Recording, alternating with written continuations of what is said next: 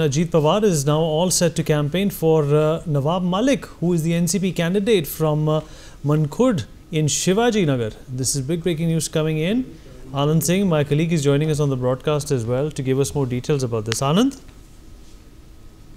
Vinit, look, Ajit Pawar, who is the chief of the Nationalist Congress Party faction that he is leading. So, he will be campaigning for his party candidate, that is Sena Malik, the daughter of Nawab Malik, first in the Mankhurd-Shivajinagar assembly seat of Mumbai.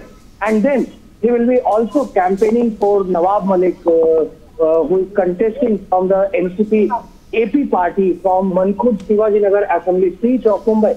So definitely Ajit Pawar is going to campaign the father and daughter duo in the Maharashtra assembly elections over here, especially from the two seats from which they are contesting.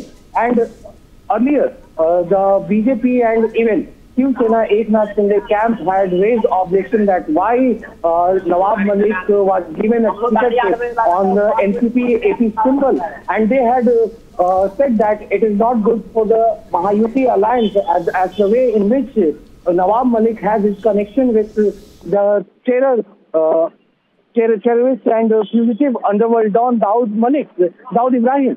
So, on which Nawab Malik, while interacting with her, he has denied all his links with Dawood Ibrahim, and he has mentioned that all these statements which have been made by the BJP leaders, these are false and baseless, whereas they have given ticket by after consulting with him, because people wanted him to contest for the Mankhurd-Shivajinagar assembly seat, and it was reason why that he decided to contest from this assembly seat, even after he has announced that he won't be contesting in this assembly election.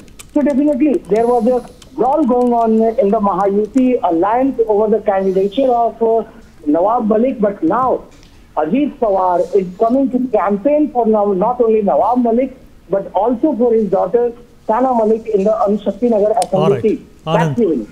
For more such videos, subscribe to the NewsX YouTube channel, hit the bell icon.